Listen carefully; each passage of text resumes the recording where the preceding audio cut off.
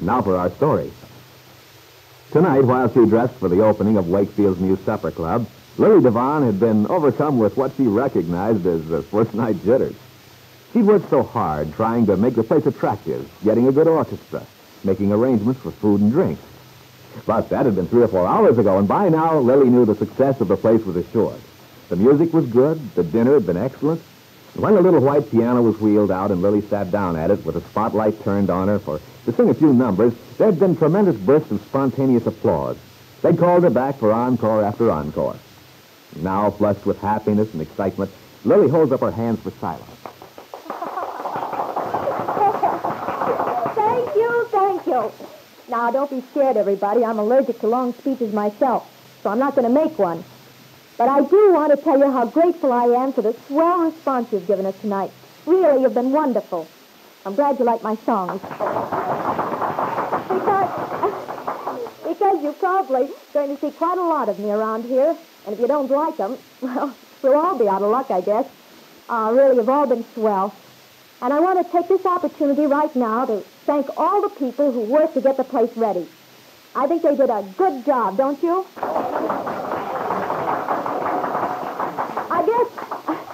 I guess most of you know what the real purpose of this supper club is. There's a certain person in this town you all know.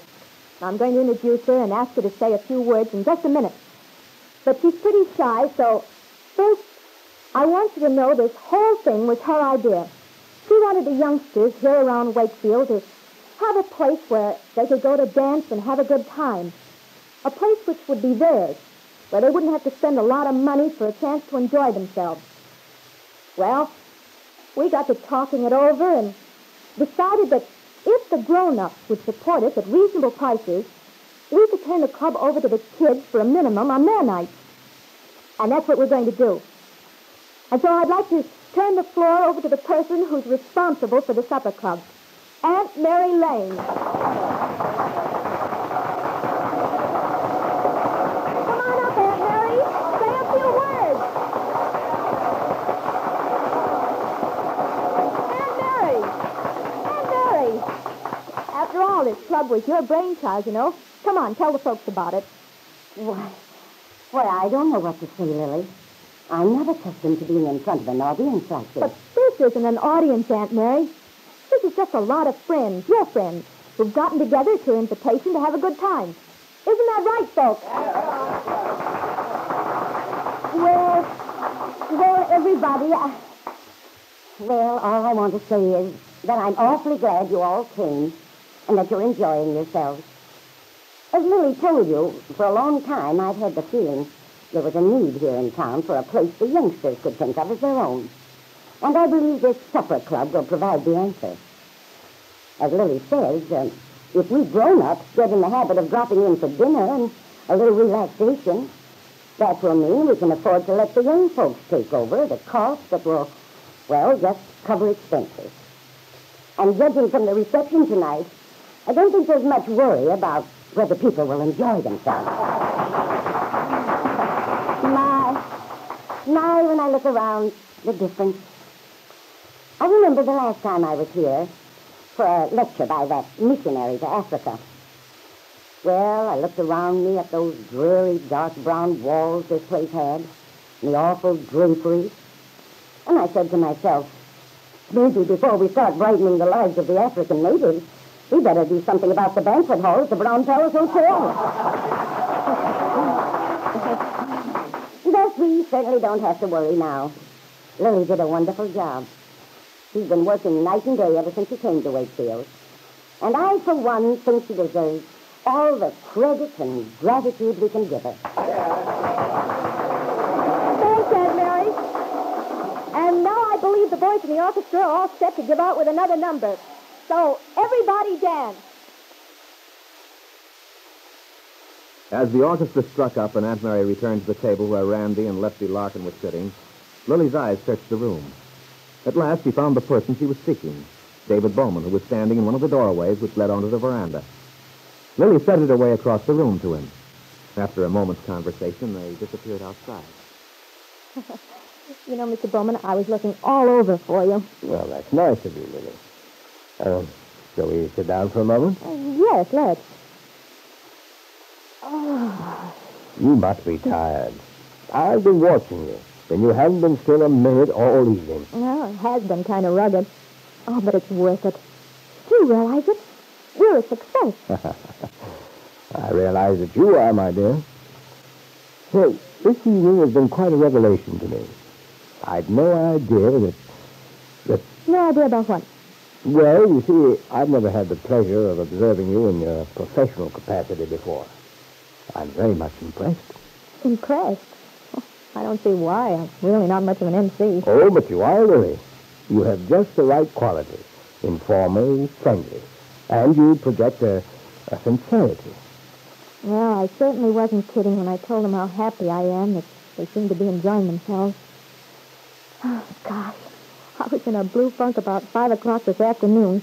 I was absolutely positive the place was going to be a dismal failure. Well, that's only natural. Opening night and all. Yeah. I only hope they couldn't tell how scared I was. Honestly, when I got up there to sing the first time, my knees were so wobbly you'd think this was a New York opening. I'd never believe you were a bit nervous if you weren't telling me. You're a very finished performer, my dear. I've been around a lot in my time. In fact, all over the world. And you have that precious something that makes for success. Oh, thanks, Mr. Bowman. It makes me feel good, even if I don't deserve it. But you do, though. It's a very precious gift, that power to hold an audience. I believe it's something a person has to be born with. It can't be developed unless the basic essentials are there. Nobody ever spoke about my ability in such a flattering way before. Not even when I was doing a comedy dance routine in a burlesque some years ago. Burlesque? Yeah.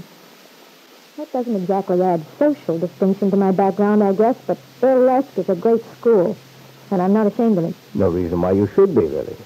As a matter of fact, some of the biggest names in entertainment have come up from burlesque, I understand. Oh, sure. But most people never think of that. That's one of the things I like about you, Mr. Bowman. You know a whole lot more about things than a person would expect. You're hep.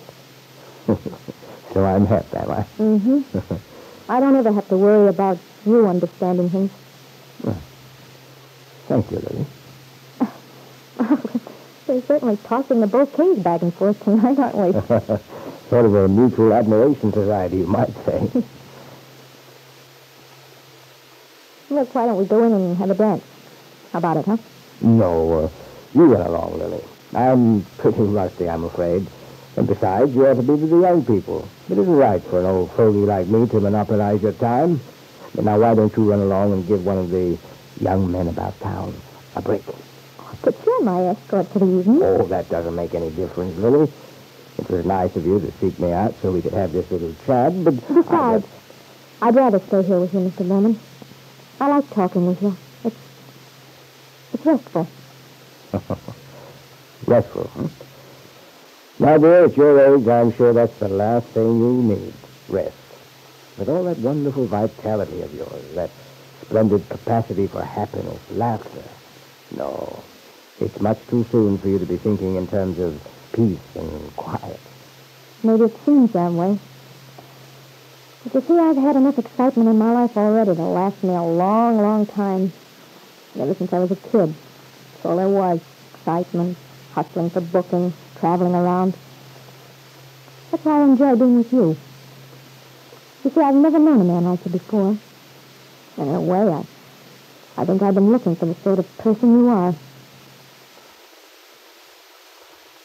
As the beautiful young woman made this simple statement, David Bowman smiled. Lily, David told himself, found in him the relationship she had missed so much as a child. A loving, understanding father.